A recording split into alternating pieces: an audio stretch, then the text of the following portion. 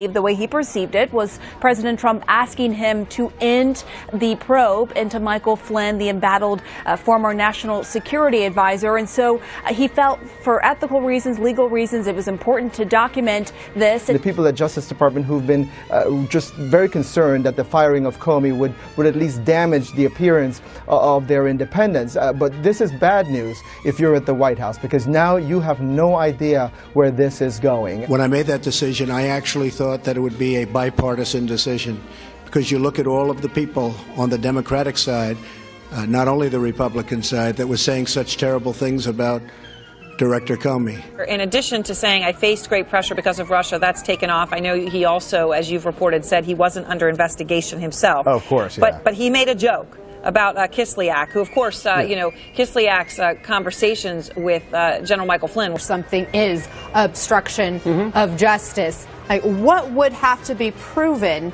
in order to go there? Okay.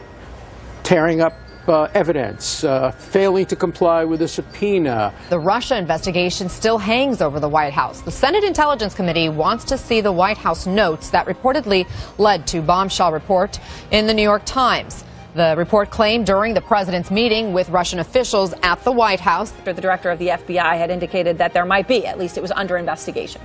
Right. The president was frustrated. He was looking to relieve the pressure. So he turned to these two people and he in separate meetings or phone calls and basically asked them to do this.